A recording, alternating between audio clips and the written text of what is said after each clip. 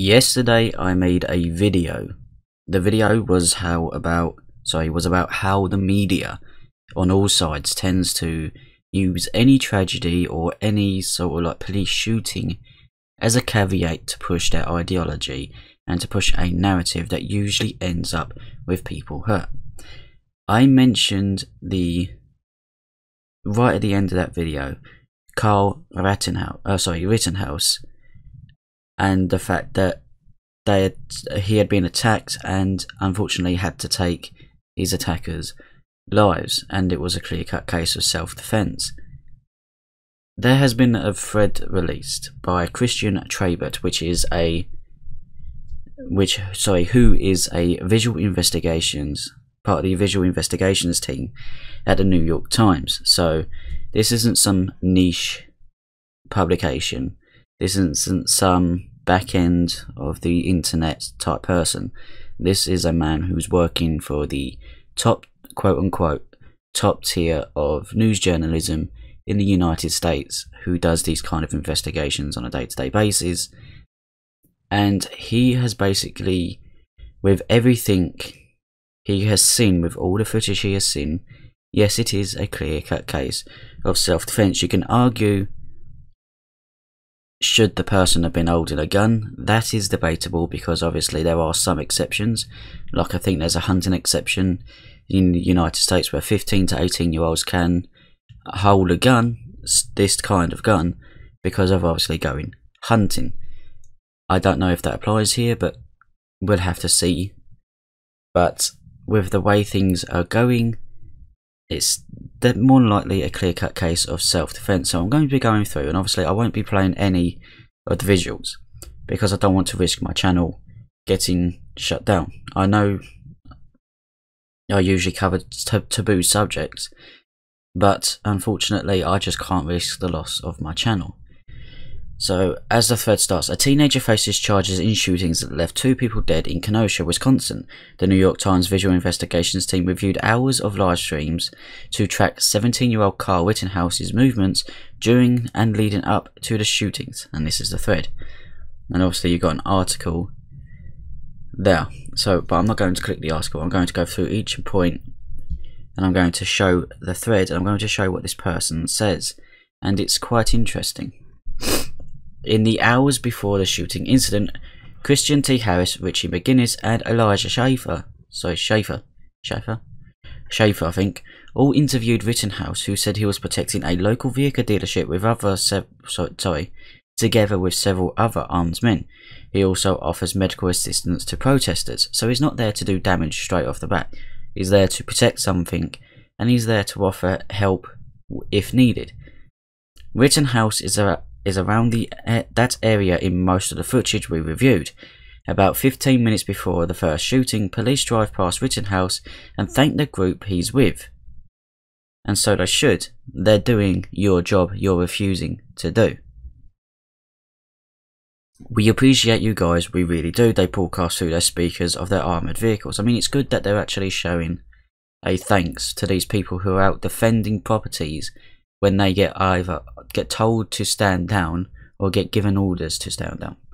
I don't know which is the case, but it is what it is. Rittenhouse, I don't know why autoplay is on, so I'll have to go through and quickly pause things as they go through. Sorry about that. Rittenhouse walks up to police vehicle with his rifle slung, in other words, on his back, and talks with officers. One tosses a water bottle to the armed men, as is seen in Christian T. Harris's live stream. Obviously I'm not going to play these things. Rittenhouse eventually leaves the dealership and is barred by the police from returning as roughly footage 6 minutes before the shooting. As you can see here, he's walking down, finger off the trigger, so it's not an intent to do harm. He's literally just walking with a defense posture. Let's go back to this, because for some reason it decided it wanted to come off. To better understand what happened next, we synchronized 6 live streams. In other words, I went through 6 different live streams, captured all the footage and synced them up. That takes an insane level of will. I mean, I don't think I'd be able to do that, not in my state. Which revealed that were two separate shooting incidents, about 1.5 minutes apart, involving multiple gunmen. Now this is before Kyle ever shot someone. So he's already on high alert after hearing gunshots by multiple gunmen. Pause that. At 23:19, Rittenhouse is seen in this YouTube livestream. He's being chased into a parking lot. Now, this is before the first person unfortunately loses their life. Now, I'm not going to go into the politics of who he was and what he was, because there have been police records released, and he's a very unsavoury character. But I'm not going into that. This isn't a video about them. This is a video about proving the media's narrative to push their agendas are dangerous to people, and to prove it was a clear-cut case of self-defense, which, in my opinion, it absolutely was. I mean, put it this way: if you're being chased and you don't know if your attackers are armed or not, and they sweep your feet and drop you to the ground, they're there to do you harm, regardless of whether they think you did anything or not. They intend to do you harm. While he is being pursued, an unknown gunman fires the first shot into the air, and that part there is the key. If they said, and if Kyle had fired the first shot, then no, I don't think it would count as first self-defense. But as he's being chased, someone else fires a shot, which in turn Rittenhouse turns towards the sound of the gunfire as another pursuer lunges towards him. He then fires 4 times with his assault rifle and appears to shoot the man in the head.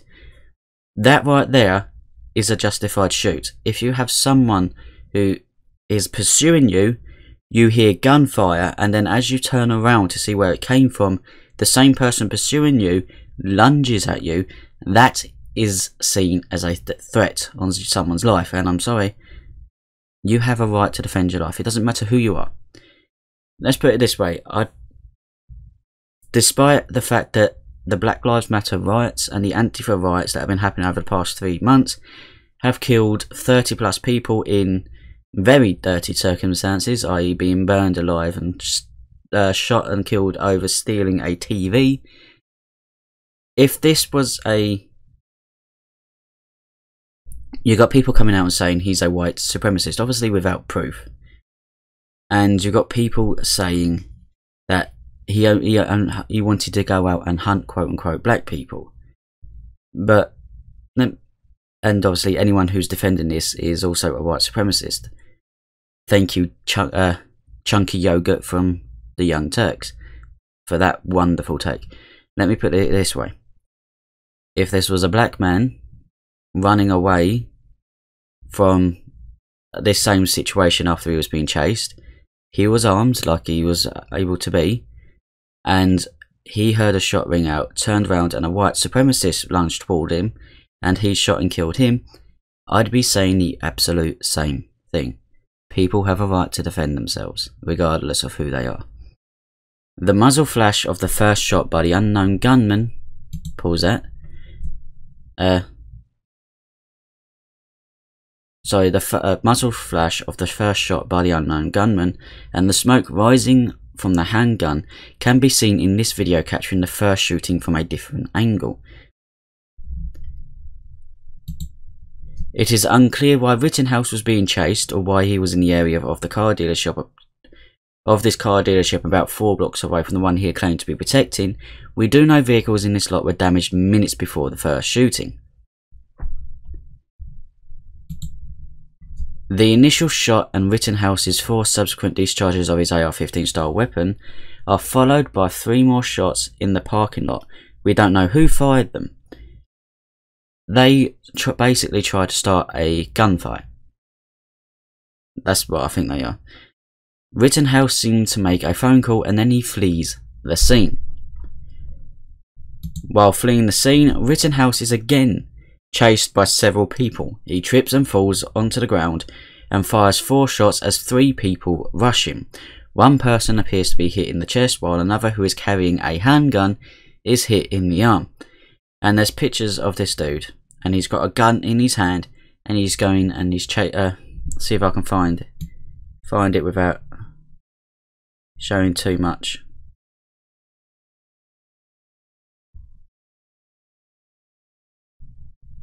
Right here, you can see him here already with the handgun drawn.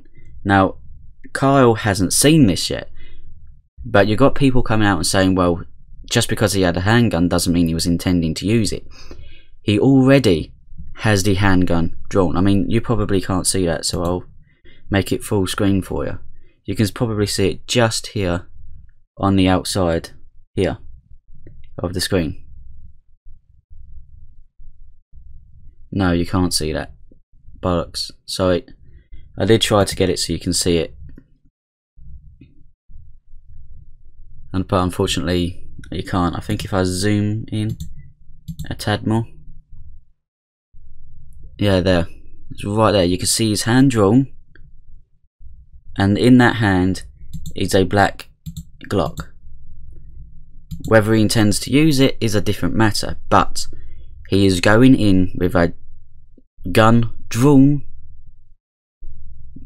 and anyone who knows about combat or anything like that will know he will probably defend himself with that.